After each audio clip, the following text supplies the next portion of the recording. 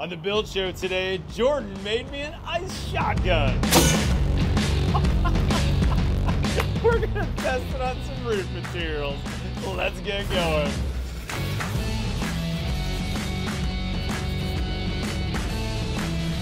On the build show today, we're gonna be doing some hail testing. You know, when hail comes through Texas, roofs are replaced right and left because asphalt is not particularly resistant to hail. So we wanted to kind of backyard test this. Jordan made us an ice gun that shoots some pretty serious ice. In fact, we tested it on this piece of tempered hardboard. This is just 1/8 inch tempered hardboard. We use it all the time for floor protection. And look what we did. We actually blew a hole through that. So we've got some serious power here. I have no idea how this relates to the ASTM testing. Of course, you can get a couple different classes of hail resistance. Class 1, which is the lightest, all the way up to class 4, which is the best. And if you've seen our videos, you know we like metal roofing, we like tile, we like slate. Those are really long-lasting roofs. We try to avoid typically asphalt shingles, but I'm curious what a couple of those will look like. Okay, first up, we've got a traditional 3-tab shingle. This is just a cheap 15-year shingle. Now we've nailed these up on a backer of some 5/8 zip sheathing. This is what you traditionally use for a roof. This has the brown bonded coat right from Huber, and that's what we're using for underlayment.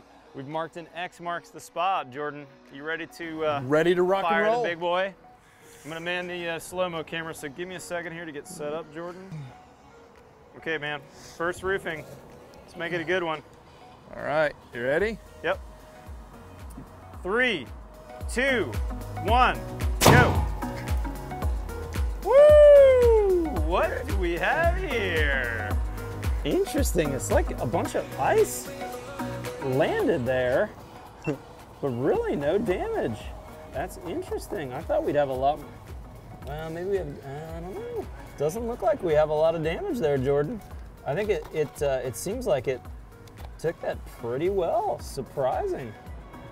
I'll tell you what, let's load this up a second time.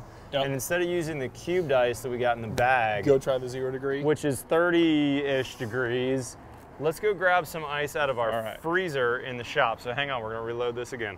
Okay, y'all, we reloaded, and now Jordan's got on here some freezer ice. I'm curious to see if we're gonna get any different damage. We're shooting up on the tall spot. Let me get started on this camera. 3, 2, 1. That never gets old. We just launched the shingle at least.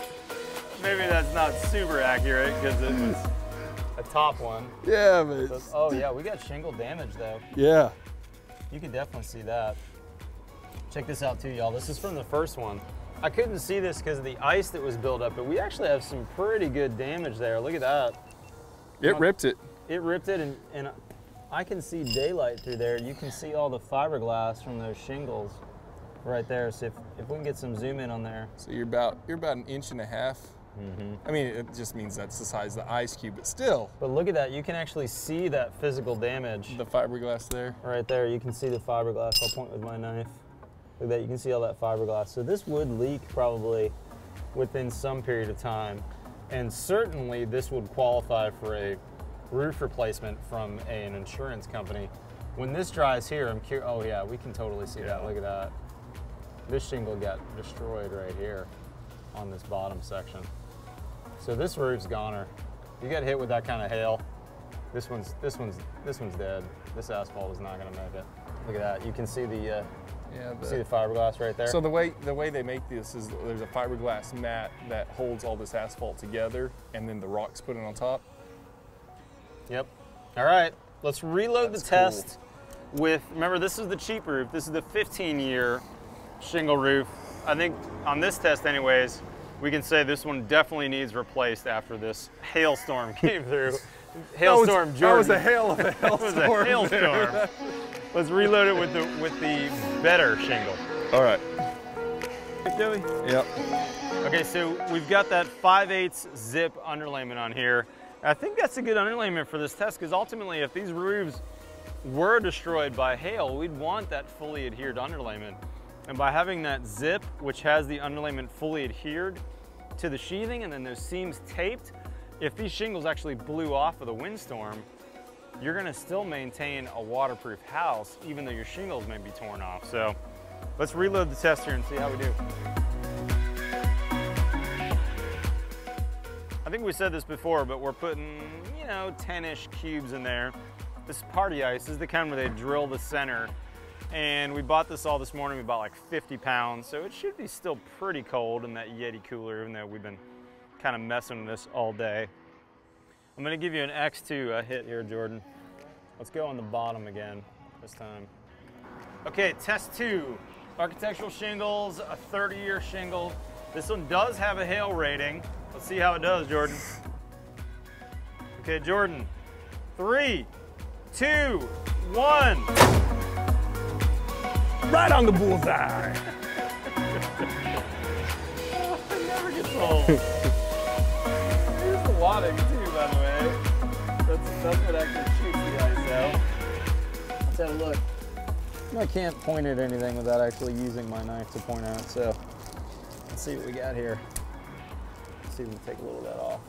Oh yeah, look at that shingle damage. Yeah. You can see it's dented pretty good. But is it through? Because the last one you could see the fiberglass poking through. I'm sticking my hand back there and I can feel the indention. But I don't see any fiberglass. I don't think it's actually come through though. I don't see any fiberglass. Maybe a little bit here. I mean, obviously, if that was your roof, that's going to get replaced. But yeah, I don't. You can see an improvement between. Yeah, you can definitely see the improvement. And my assumption, Jordan, is because it's a thicker shingle, you've got a thicker fiberglass mat, you've got more aggregate. It's meant to last longer against the UV rays, and that's probably how they get the impact resistance. Is there's some ability for that to have some absorption as that comes in there. All right, next up is slate. Slate? All right. You want to do slate before metal? Let's do metal first. Let's do metal first. Right, let's do metal first. Next sample is 24 gauge metal. This is nothing special. This is just steel that has a galvalume coating on it. But this is by far my favorite roof for Texas. And I've got a client that has taken at least 2, maybe even 3 hailstorms with a metal roof almost identical to this on his house. And he calls that house the SS Reisinger. It's done really, really well against hail in the past, in the real world. So let's see how this does against the Jordan hail gun. See how it does in make-believe world of 100-mile-an-hour hail. All right, are you on over there? Okay, Jordan. All right. 3, 2, 1, go! Wow. That out. I expected more damage than that. What damage? There's a small dent, but there is nothing to speak of. I can tell you what, that roof is not leaking, that's for sure. No. There may be some, I mean, if this really was a hailstorm. And you had it over the whole thing. And you had it over the whole thing, maybe you could see some cosmetic damage. But this honestly looks really similar to what I would have expected. That roof that I was telling you about, this actually the first house I built in Austin, that roof got put on almost 13 years ago now. It's taken 2 or 3 hailstorms, and that's the kind of stuff that maybe you can see it. And I'll tell you, from the ground, you're not gonna see that at all. You're not gonna see that at all. It's gotta be a serious hailstorm before you're gonna really dent. And you got a little bit of a spring there too, just a natural resilience too, because of this extra channeling that they put into resist oil, the oil canning. Yep. You have a little bit of spring there, so it's not just all. Wow, that was cool. That's a pretty good result. I think the metal did real well. All right, next up, I'm gonna need your help on this. Yeah, you got it. You got it. This one's heavy as heck, dude. Oh. Last one. Oh, I need to mark this one too. It's almost pressure reset. This one. Up.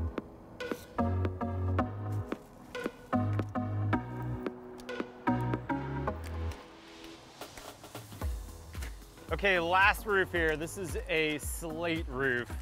I mean, this is by far the most expensive roof here. More than double, honestly, the cost of anything else. Maybe even triple the cost. Beautiful roof. You're gonna last for maybe 100 years or more. But how well does it do against hail? You know, you typically don't see these on southern roofs, you see these on northern roofs.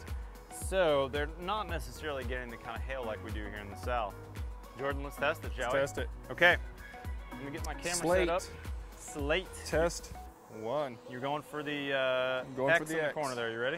Okay, Jordan, are you ready? I'm ready. 3, 2, 1.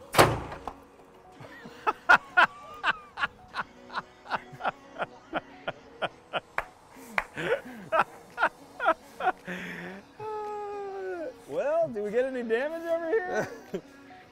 Yeah, I think we did. Actually, wow. I was not expecting that. Is it possible that nail is up a little bit? I think it just drove it right back into. I think so too. It sheared it up here at these nails that are holding it on, the 2 nail holes. I hate to say it, but I think we need to run that test again. Yeah. I don't know if that was an anomaly or I expected this to be like bomber, no problem whatsoever. And we actually sheared it off, and you can see it's got some serious damage to that as well. Now, let's do it again. Now, honestly though, you could fix this roof pretty easily if you got a couple patches, right? Because you can actually stick a tool up there that will shear the nail and put a new one on. And then again, if your roof gets hit with the cannon, you know, yeah, you might have a problem. Of course, this isn't exactly a rear ward test, but it is fun to see. We're gonna reload this. We'll be back in a second. All right, we're reloaded. Take 2. I'm curious if that was an anomaly on the slate, because we really absolutely destroyed that slate on take 1. So let's try it again, Jordan, see if we get a similar or a totally different result. All right. Okay, I got the slow-mo camera going. 1, 2, 3. Whoa, interesting. Yeah. A little higher than last time.